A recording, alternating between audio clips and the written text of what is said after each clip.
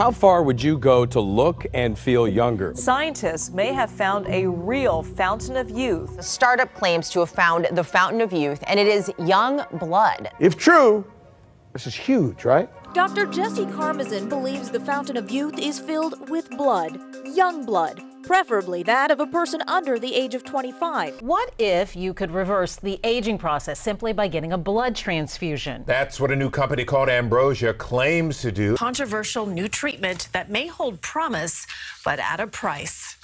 It does appear to reverse the aging process. Dr. Jesse Karmazin is talking about transfusions with the young blood from teenagers, and he says it just may turn back the hands of time.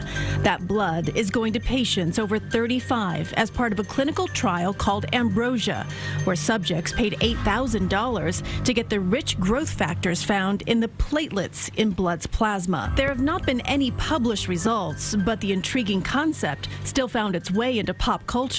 It's my transfusion associate. Adrenochrome. Adrenochrome? Looks like adrenochrome. Adrenochrome? Does that mean something? Push in whatever the facialist would like to insert into your pores. But what is it? It is an extraction from a piece of skin that came from a young person far, far away, and they somehow figured out how to extract. It's foreskin from a Korean baby. Much of the film focuses on the organized system within Hollywood for grooming and then abusing children. I can tell you that the #1 problem in Hollywood was and is and always will be pedophilia. Nobody talks about pedophilia. It's the big secret. And it's widespread? Oh, yeah.